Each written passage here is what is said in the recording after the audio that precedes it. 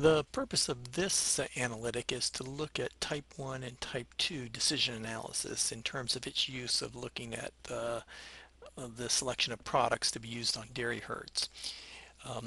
We can turn to the famous 2 by 2 table of where in reality a product either has a positive response, the response is real, and furthermore that it works and it is above break even, and that would be the correct decision. The other could be where the product does not work. In other words, there's no response. And depending on what the decision maker makes in terms of using the product or not using the product, they stand the risk of making two correct decisions and two incorrect. And what we're going to do is explore the incorrect decisions in terms of their frequency and cost. Now this looks very much like statistics where we would look at where the researcher would assume that a difference exists when in fact it does not, and we'd call that the type 1 error. And in statistics we look at the frequency of that error. In economics we're interested in the cost. And the other error is the beta error of where there is a true response, but the producer decides to not use the product, or the researcher assumes that it doesn't work when in fact it does, and that's an incorrect decision. We call that type 2 with a beta probability. And so what we want to look at is the economics of both of those. So on a marginal basis, we can look at, we know that when we use a product, the feed's going to go up plus the cost of the product. And what we're hoping is that the marginal response exceeds this area. And of course, cows have a fixed cost of maintenance that cancels out, and therefore we're only looking at the marginal. And what makes this interesting, of course, is that the response can be variable.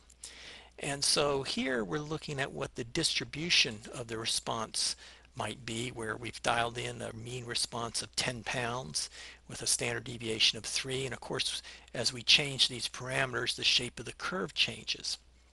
We also have what the break-even level of milk is. So in other words, based on the value of milk, if milk is more valuable, then we need a lower break-even response. As the milk price goes down, we need a higher level.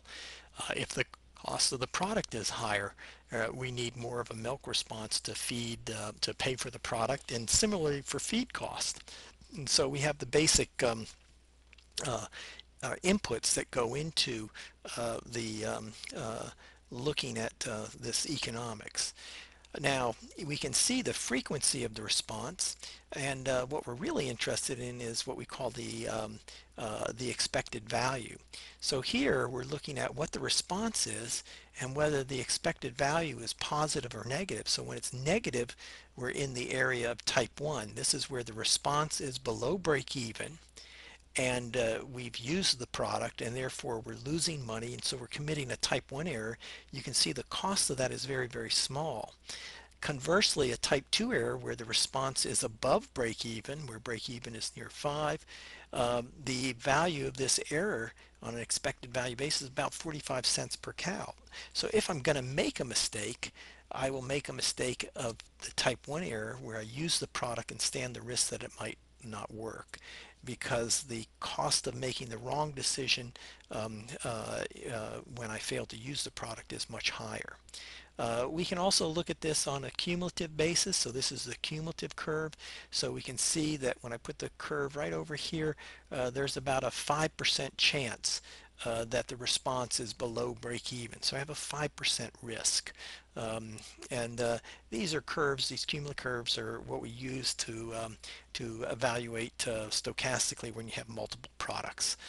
So it's a fun little tool. We have some products, bicarb, that were based on some data that we had in here previously from some studies in terms of what its milk response is. Thank you.